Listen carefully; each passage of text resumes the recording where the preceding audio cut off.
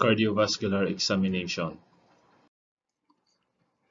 When locating for the PMI, or the point of maximal impulse, carefully inspect the anterior chest by shining a tangential light across the chest wall to appreciate the apex. Take note of how I handled or positioned the pen light. It should be tangential or oblique. Your aim is to produce shadows. So I'm having a hard time looking at the PMI of this patient. So you have a technique to displace the chest, the heart anteriorly. So you need to position your patient at the left lateral decubitus position. So in that position, it displaces your heart anteriorly. When you have already identified the point of maximal impulse, or the PMI, characterize it, whether it is tapping, whether it is sustained, which suggests left ventricular hypertrophy, or is it diffuse. Locate the PMI by interspaces, by determining which interspace, is it the 5th, the 6th, 7th interspace, and the distance in centimeters from the mid-sternal line. So from the mid-sternal line, use a ruler or a tape measure, and you measure from this part, from the mid-sternal area up to the PMI. And take note of the centimeters. So assess the location, amplitude, duration, and diameter. In doing cardiac percussion, starting with the left side of the chest, percuss from resonance toward cardiac dullness. From lateral, going to the center. So since this area is the area of the left lung, you will elicit resonance. So you percuss from this area, percuss, percuss, resonance, resonance, and then dull. So as soon as you hear the dull sound, as you elicit the dull sound, you get your tape measure or your ruler, and then measure the distance from the midline up to the area of cardiac dullness.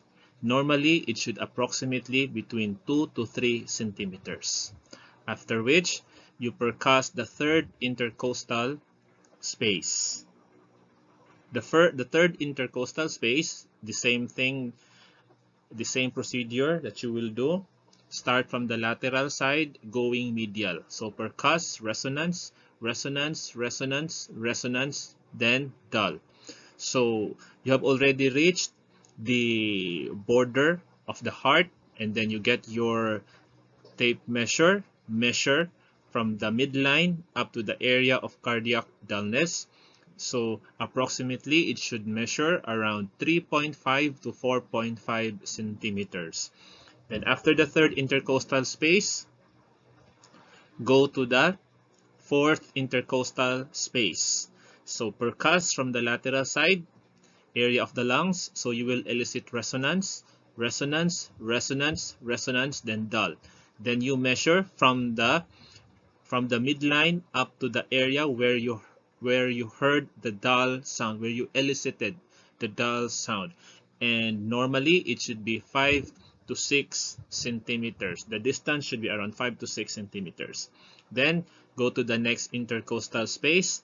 At the fifth intercostal space, you will elicit here resonance, resonance, resonance, resonance, and then as soon as you reach the lateral border of the heart, you will elicit dullness, and then you measure from the midline up to the area where you heard the dull sound, and approximately it should measure, the distance should measure at approximately 7 to 9 centimeters.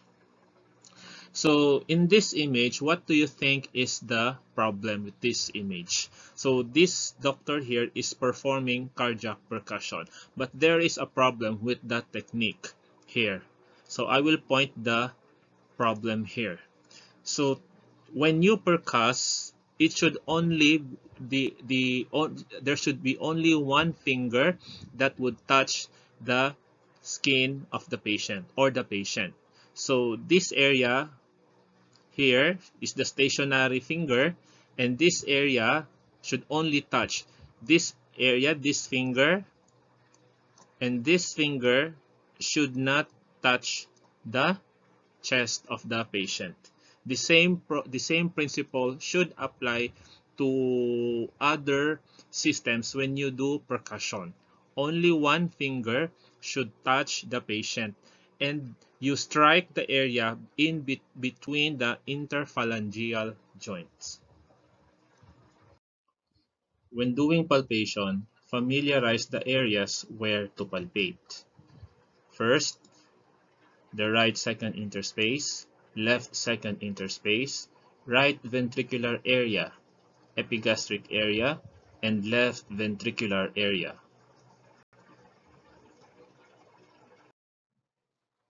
To palpate heaves and lifts, use your palm and or hold your finger pads flat or obliquely against the chest. Do not rub your hand nor do a rotating movement on the chest. Just place your hand over the chest without unnecessary motions.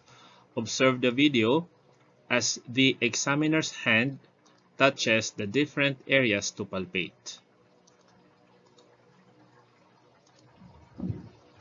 The second right interspace area, left second interspace area, the right ventricular area, epigastric area or the subxiphoid area, and the left ventricular area.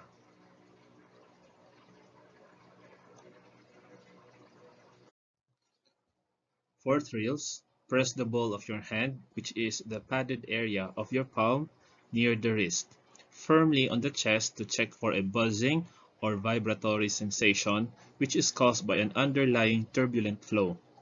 Just place the ball of your hand over the chest without unnecessary motions and follow the different areas of palpation.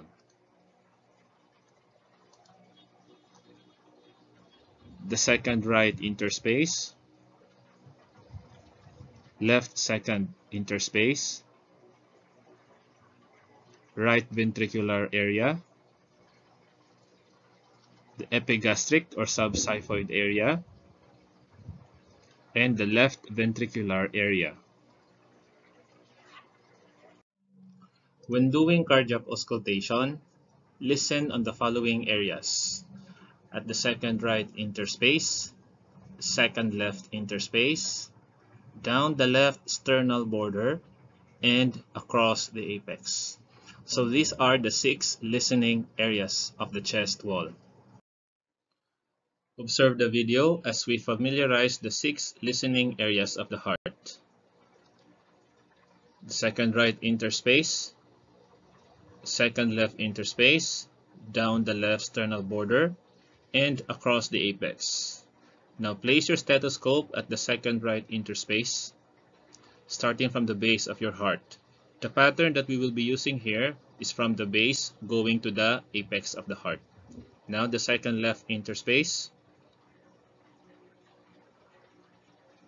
going down to the lower left sternal border.